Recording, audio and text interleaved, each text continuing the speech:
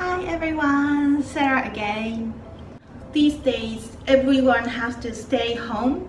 I hope everyone is okay. You still enjoy your life. I think we can study or you can learn something new to have time right now.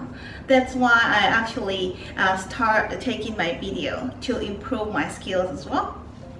For me, I am thinking what I can do after the virus is gone. Then one of the things, I believe that many foreigners also came to Japan or come to Japan for the trip.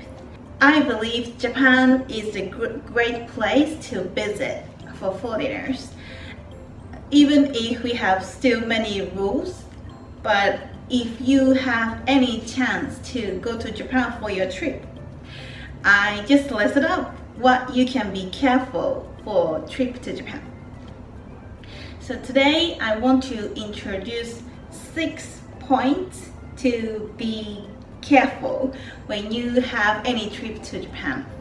Number 1, please be quiet on public transportations. It's like taxi is fine, but if you have any chance to get the subways, buses, trains, it's called the JR, please try to be quiet. You can find out everyone try to be quiet, and then the trains, transportation itself is really quiet. No call. You can still talk to your friends, but please make your voice smaller. Otherwise, I don't think Japanese would give you some comments, but we were like, oh, okay, it's foreigners, something like this. So you can try to be quiet.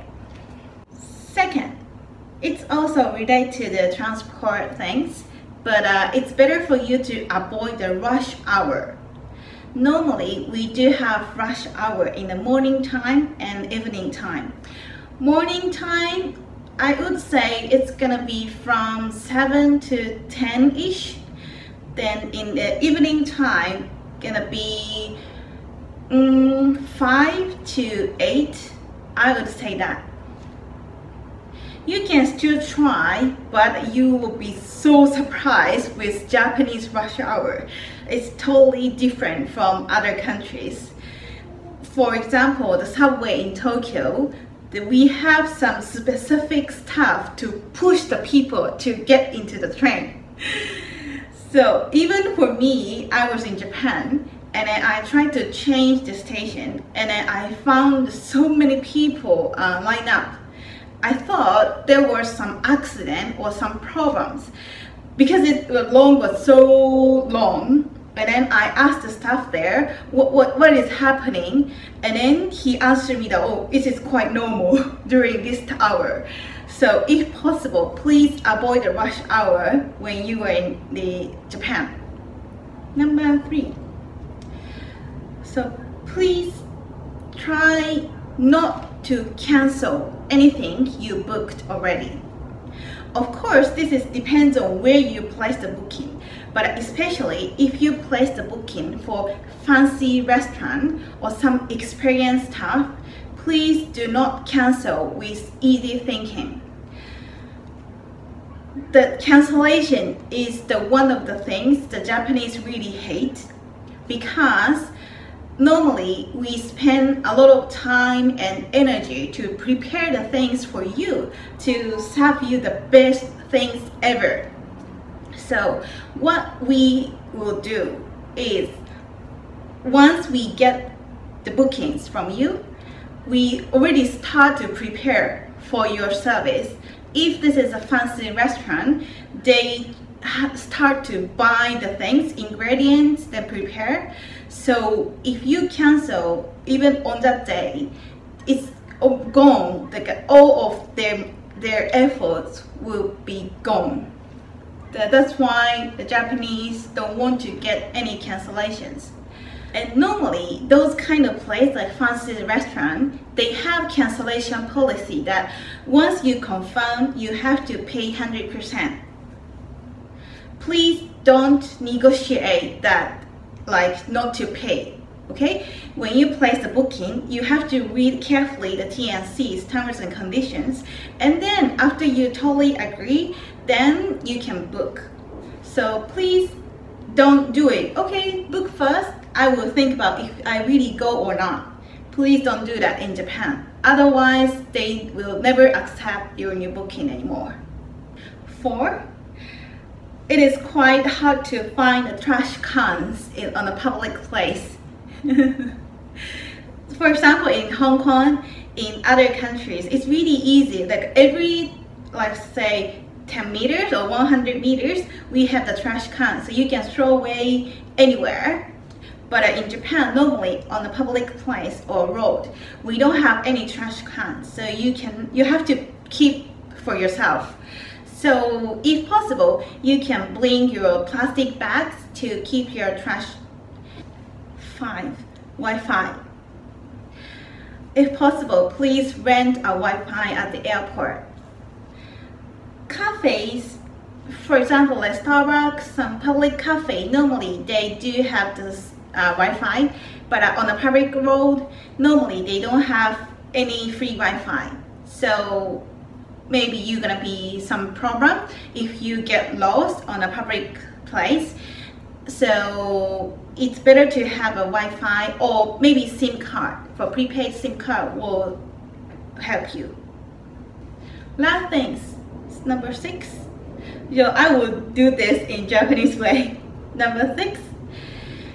So change, amendment can be a bit difficult in Japan.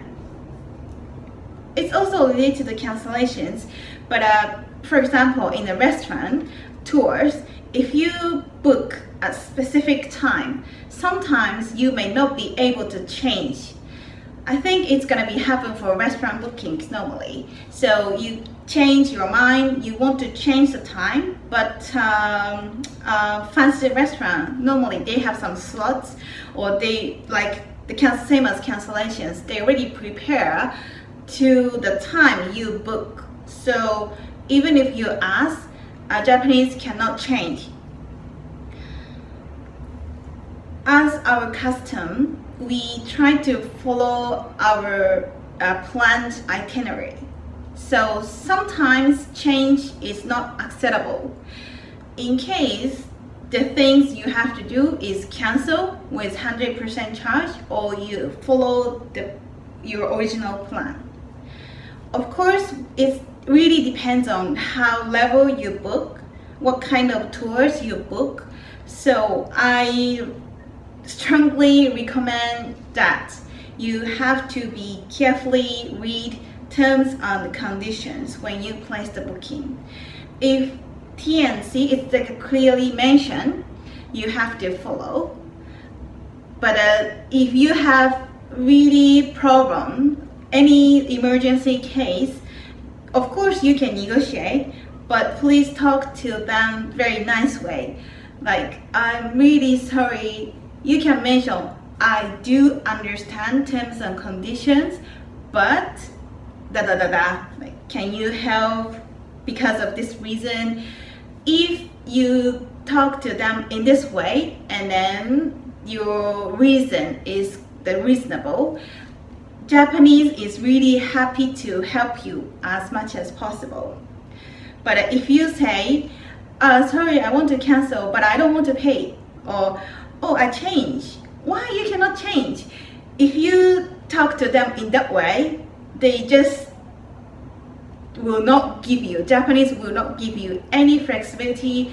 They will not help you. So you can just try to be the nice person if you have any things to talk to them. So this is the 6 things I can recommend to be careful. Of course, you can ignore all the things, but I think this kind of the 6 advice will help you to make your trip more comfortable and happier. So I hope this video can help you as well. Thank you for watching. Bye.